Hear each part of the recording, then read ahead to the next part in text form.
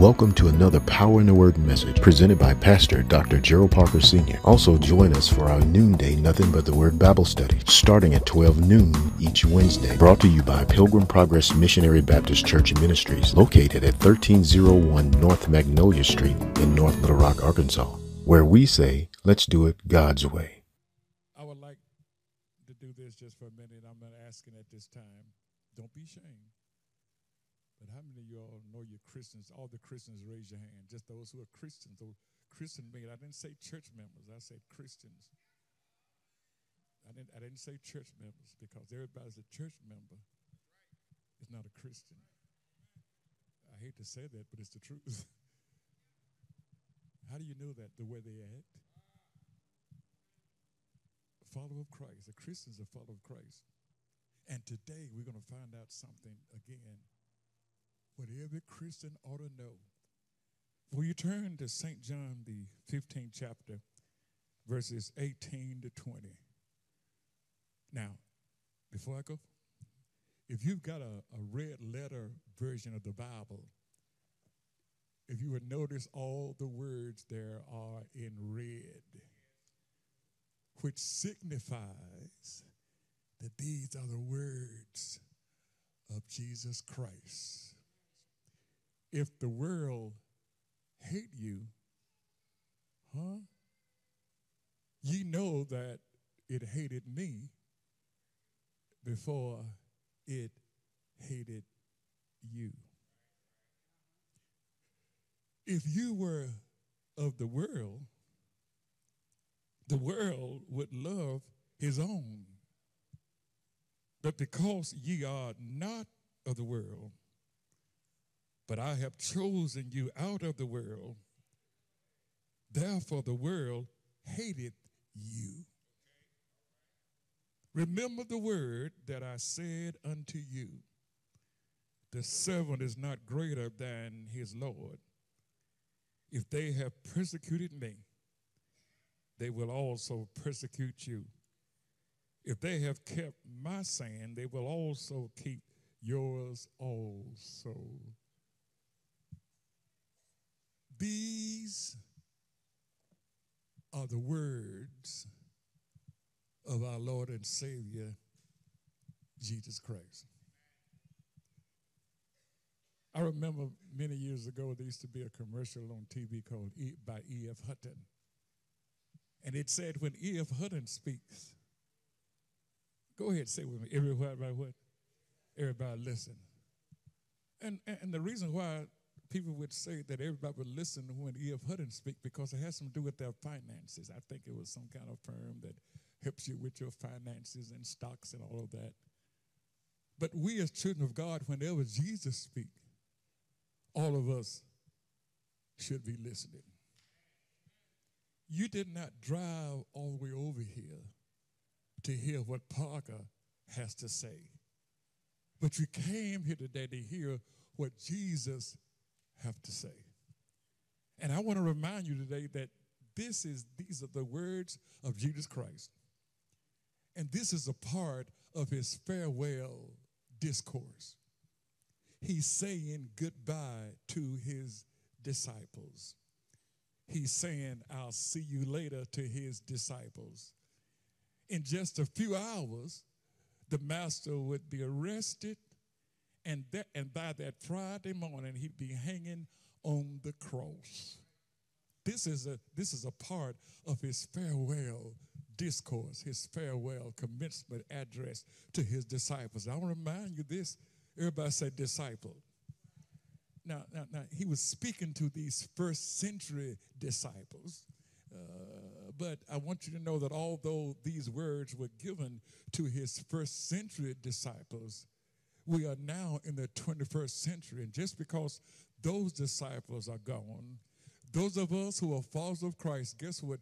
You also are a disciple. You also are a follower of Christ. Now, you might not have the position of disciple. You might not have the position of an apostle, but by the mere fact that you believed in Jesus Christ and by the mere fact that you are following Christ, you are a disciple. The Greek word for disciple, that first of all, is mimetes. It means someone who imitates Jesus.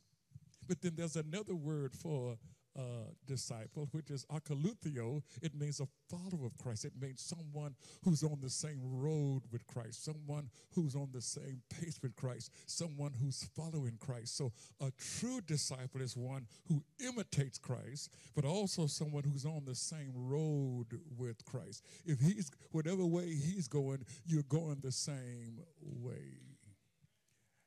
And I wonder today, what road are you on? Who are you following? We've got some people. Can you really say beyond the shadow of a doubt that you are truly a follower of Christ?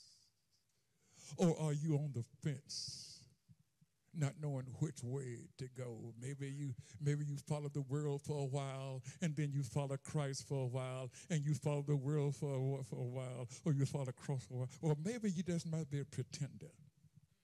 Maybe you just might be here just to show your face. If that's the case, then you should join the song of the Platters back in the 50s, where they would sing, "Oh yes, I'm a great pretender." Are you just a pretender?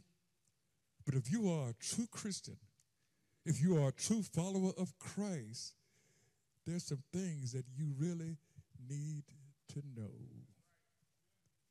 Now, Jesus had already told his disciples in verse 16 of John the 15th chapter, "I chose you." Look at me now. If you are a follower of Christ, you have been chosen by Jesus Christ. Now, I want you to get this. He knew that he'd be gone in just a little while. Even after he rose from the grave, he would just be here another 40 days. Oh yeah, by the way, can I say this right now? Guess what, Pilgrim Progress? Guess what? I got some news to tell you, and I can't wait to the end of the sermon. Guess what? Jesus died on the cross.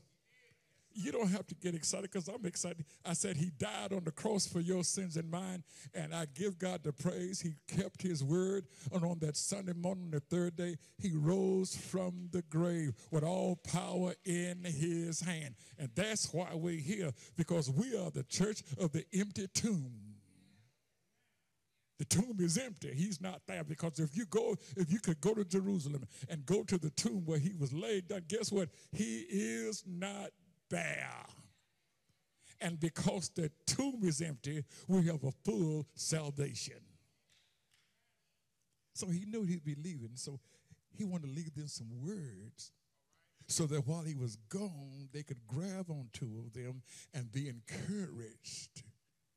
And so one of the things he told them in John the 15th chapter, verse 16, he said, first of all, I don't want you to get beside yourself. I chose you. Now, he was talking to those first century disciples, but he's talking to you right now. Guess what? He did not choose you because you were so great and you were all halfway good. He chose you because of his grace and mercy. So he told the disciples, I'm going to be gone. He said, but as you walk around in this world, just remember, I chose you. Don't get beside yourself and think that you hear about you, that you are worthy. I chose you when you were not worthy. I chose you when you were not qualified. And what I like about the Lord, guess what? He don't choose qualified folks. But he qualifies you after he chooses you. And so then he told them this in verse 17. Since I've chosen you and I'm going to be gone, this is one thing I want you to do. This is my commandment to you. Love one another. He's just not simply talking to the first century disciples. He's talking to all of us here. Those of you who raised your hand and said you were a Christian, those of you said that you were a follower of Christ, he was saying to you right now, we ought to be loving one another. I love you. You love me. And what I like about this love, guess what? There are some things about the other person that you might not like, but he didn't. He says we ought to love one another because what? He chose us in our imperfect condition. He chose us when we were sinners. He chose us when we were lost. And so there was some things wrong with us when he chose us. So although we are Christians, there's some things about all of us that's really not right, but we all still be loving one another anyway. All of us in here ought to be loving one another.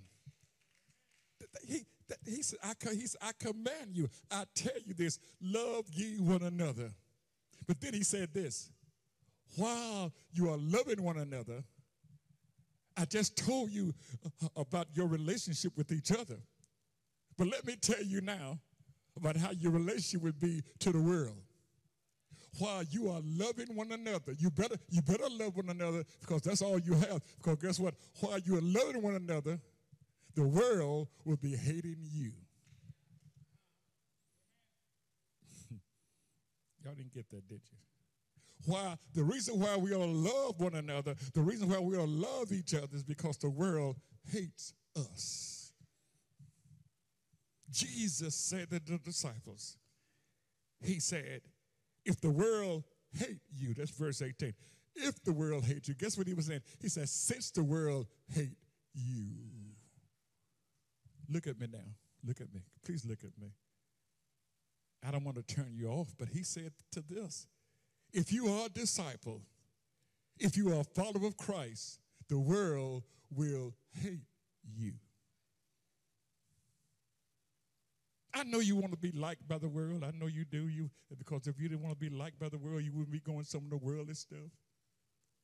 I know you want to be loved by the world because if you didn't want to be loved by the world, you wouldn't be doing what the world do. But that's not the case. If you are a follower of Christ, Jesus said the world will hate you. But guess what? He said this, although they're hating you, don't be discouraged because first of all, he said they hated me first. We got to understand that we are followers of Christ, and whatever Christ endured, we also will endure the same thing. So that's the first thing you ought to know, is that you will not be loved by the world. The name, the term hate, the Greek word is misio. It means you will be detested. You will be disliked. People will be hostile toward you. People will be disgusted with you. People can't see, the world cannot stand us because we are followers of Christ. Now, if the world still love you, it's a possibility that you are not really a follower of Christ. So, just in case we might have one person here, you're really trying to be accepted by anybody and everybody, and you want to be liked, you want to be loved, you want to be lifted up and loved by everybody. But if you are a child of God, the world will hate you. Now, this is the point. What do we mean when we say world? We ought to love one another, but while we are loving one another, the world will be hating us. What do we mean by the world? This is it. When Jesus said world, the Greek word that is cosmos, he wasn't talking about the physical world, the trees and the flowers, and he wasn't talking about that. And he really wasn't talking about the people, but he was talking about the world system, the system of the world. Anything that's unlike God, anything that's against God. The world means wickedness and evilness and living their own way, living their own standards. Anything that's opposite of God is considered the world. Evil, sexuality, self-centeredness. All these things deal with worldly, earthly things. And so the world here represents anything or anyone that's against God and Jesus Christ. So if you are for Christ, the world is against Christ. If you are for God, the world is against God. And so those of us who are for Christ and for God, they will hate you because they hate God. So don't expect to walk around here in this world living a holy life and still be loved by the world. And since I'm on that subject, look at me now. Look at me now. That also means that if you are not, if you see, some of us want to be loved by the world, to be accepted by the world, because if we didn't, we wouldn't go to some of the worldly things. You want to be seen while the world is having fun. It's not enough fun being a Christian. See, that's the point. Jesus did not save us for happiness. He saved us for holiness. Ooh-wee. I need to write that down myself. You were not called. He did not save you to be happy. He saved you to be holy. And if you are living holy, the world will hate you. Now, why will the world hate you? This verse 19. He says in verse 19, if you were, I got it now. The reason why the world will hate us, because he says, if you were of the world would love his own. The world loves its own. But the reason why that the world hate a child of God is because we are not of the world. We are in the world, but guess what? We are not of the world. Yeah. He said, because you are not of the world. Guess what? We are not of the world. Then he says, it's the reason why we're not of the world. Now, we used to be of the world out here. Yeah. All of us got a past now. All of us have a past here. There's no one here that don't have a past. Thank God for grace. I said, thank God for grace and mercy. Boy, you know what I wish we could do? I wish I had a time machine where we could just show what we used to do and how we were before we were saved.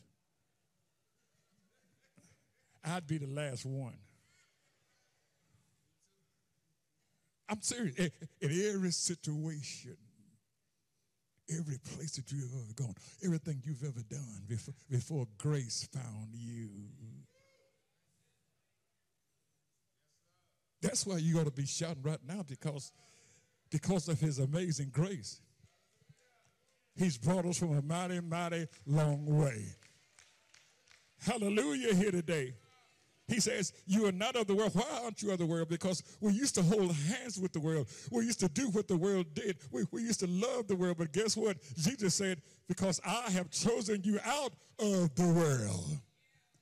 And the reason why the world hates you, because you first belonged to the world, but here comes Jesus. Guess what? You didn't find Jesus. Jesus found you. And he took you out of the world, called you out of darkness into his marvelous light. And because of that, you are now different. You see, when you are saved, the first thing the world will say, oh, you changed. You think you're better than all of us. No, it's not the matter that you are different, that you think they're better, that you think you are better. It's because you are a new creature now.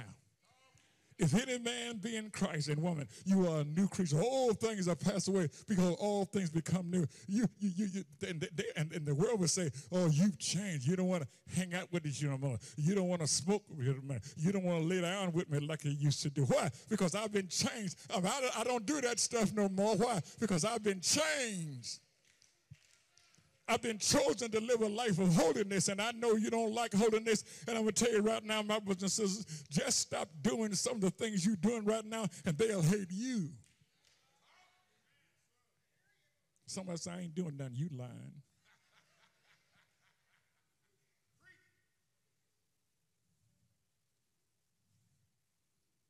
The world hates your light.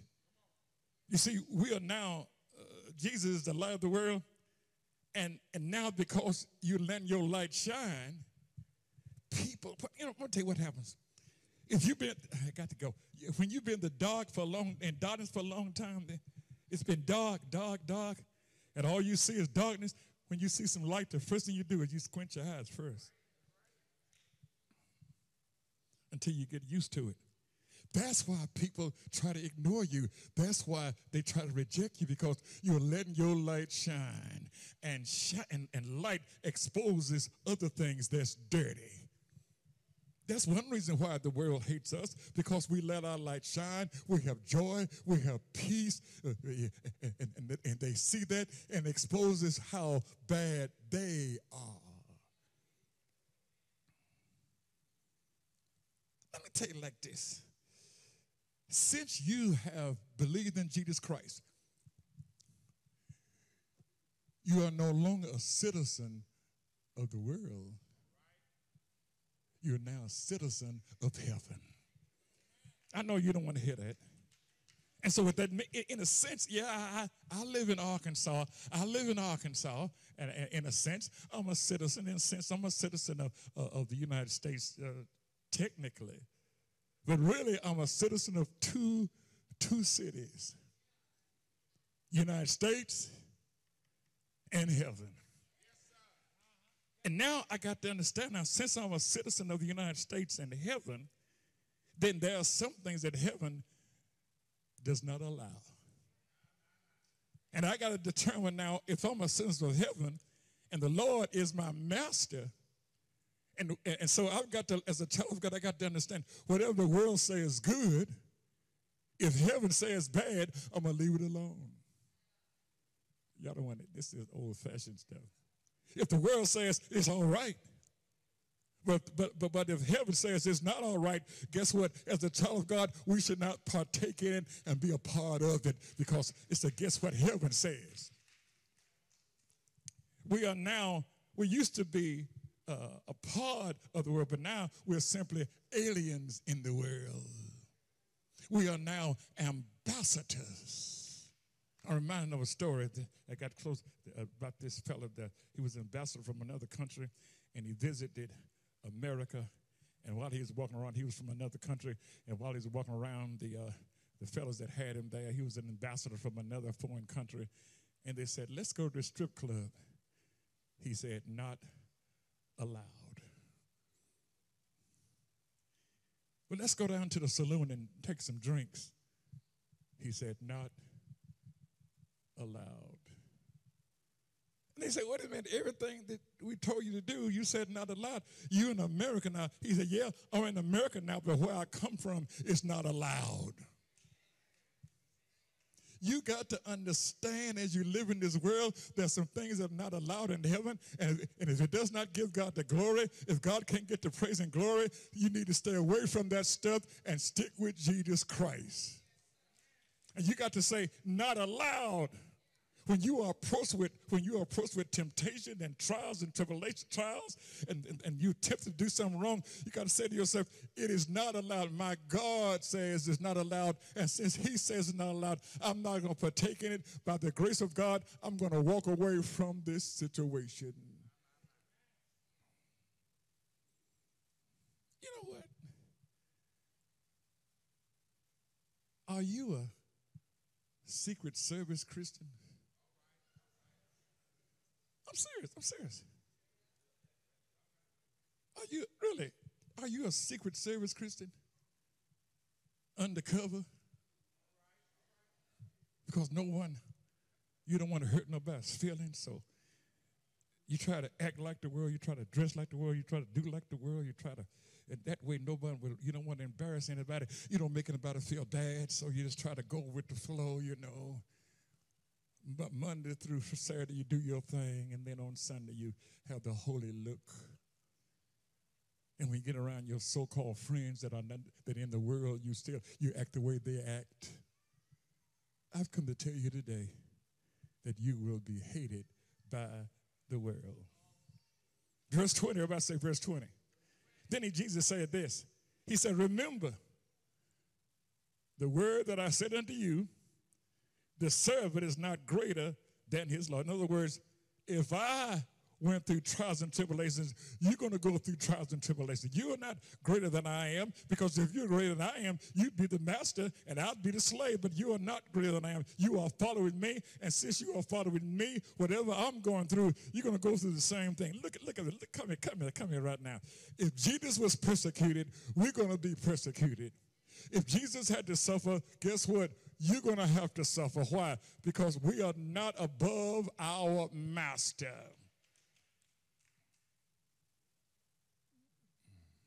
But I've got good news for you as we close this message today.